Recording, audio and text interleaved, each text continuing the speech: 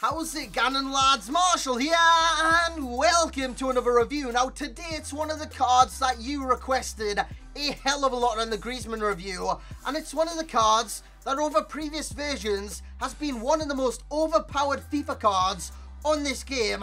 TOTS ADURIZ. This card is ridiculously good for his price. Guys, if you do want any cheap MSP, PSN, possibly to pack this guy, head over to g2a.com, use that code M89, get yourself a discount. Every single link you'll need right there in the description below. Now, in my opinion, I think this card is so damn cheap. 11 to 200k is his price range on both the Xbox and the PlayStation. He's less than 100k more than his man the match card. In terms of the same stats, he's got 99 jumping and 99 hitting accuracy. That stays the same, but this card has 99 reactions, 94 aggression, 99 positioning, 90 vision, and 93 strength. His agility wasn't the greatest in the world despite 89 dribbling. He's got 95 ball control, 98 finishing, 88 long shots, 92 shot power, and 93 bloody volleys. So in terms of goal scoring, this card is one of the best in the business on this game. Poacher,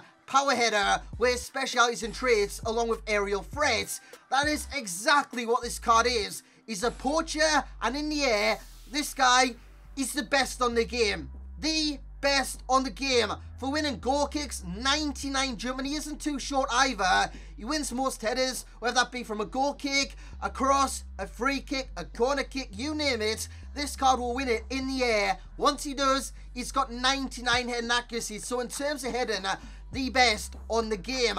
Finishing wise, one of the best in the business. Hence why this card is so overpowered, because he can score in a multitude of different ways, whether that be with his head, whether that be with his feet, whether that be with his dick. He can score in any which way you can think possible on this game. Maybe not the dick bit, but you know what I'm on about. Finishing wise, sensational. Honestly, lads, so damn good.